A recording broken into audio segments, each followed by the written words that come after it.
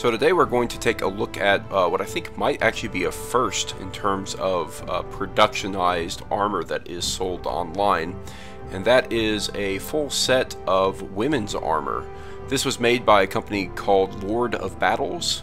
They are an Indian company, not too dissimilar from Windlass in terms of selling kind of medieval themed items, and their armor is designed to kind of be a one-size-fit-all. So this is not a custom fitted item. This is something that they certainly are making for kind of mass production to sell, and I think there's some interesting points to be made from it, but we'll take a real quick look at the armor itself. So it's sold piecemeal.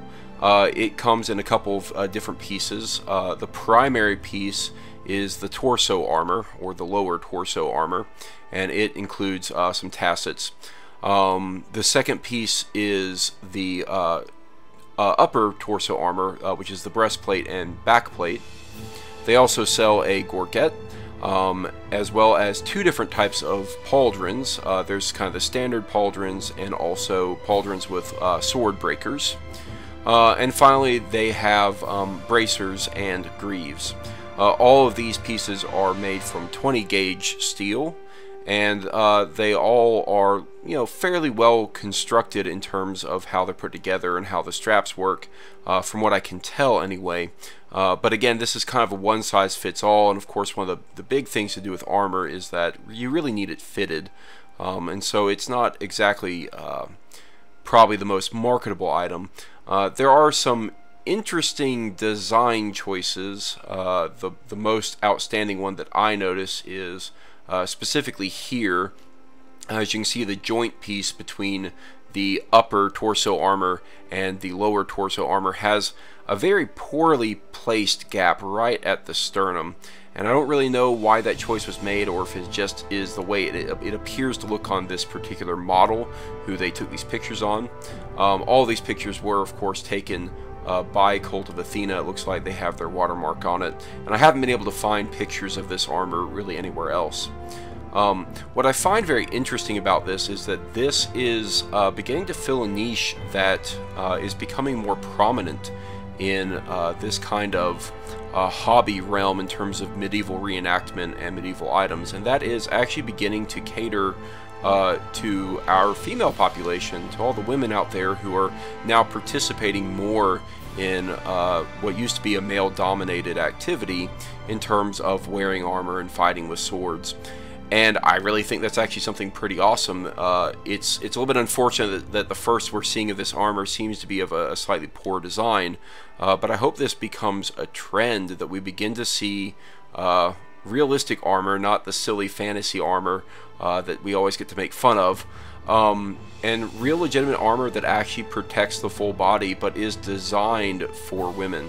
Now, I think what's kind of funny and interesting about this is in doing just some basic research and searching online, I found a few articles that kind of asked, what type of armor women wore back in the day, and it's kind of a loaded question because really there wasn't a lot of women wearing armor, and when they did, they were likely wearing the same kind of armor that men were wearing. And so I think it's a little bit of a misconception that women couldn't wear armor designed for men, although obviously with body shape and certain anatomical features, it is certainly better to have well-fitted armor. But again, I just wanted to kind of point this out as a spotlight feature because I thought it was really something very interesting, and I'm glad that it's beginning to highlight a trend in my field of interest, and in certainly this hobby in terms of collecting medieval items, paraphernalia, swords, and again, still kind of in HEMA, that this is not just a male-dominated thing anymore, and that we're really beginning to see interest being piqued with women from all over the world, and that's really cool. So again, I just wanted to highlight this armor. I thought it was neat, thought it was something worth pointing out, and I'd really like to see some higher quality armor pieces from maybe more reputable companies, as well as armor pieces that are more custom made, but also productionized, so that we can begin to see things that are really drawing women more into this realm of medieval interest.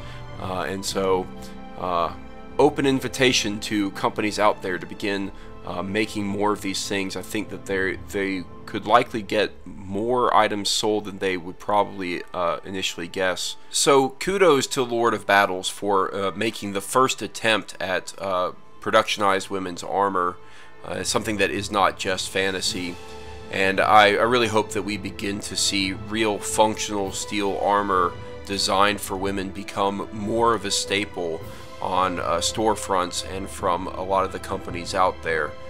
And finally, for my female viewers, I would love to know if you've purchased this armor or if you are aware of other productionized armor that is available that you have tried that is more along the lines of functional steel armor instead of fantasy armor and leather armor and those type of things. So certainly please comment, let me know. I would love to hear what your thoughts are on this.